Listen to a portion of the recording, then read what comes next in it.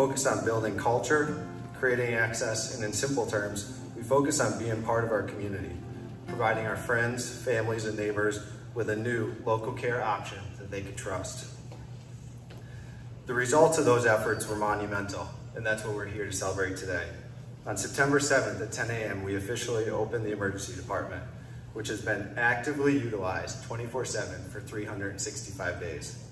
Since then, we've treated over 22,000 emergency patients, caring for stroke, cardiac, respiratory, and other acute care illnesses.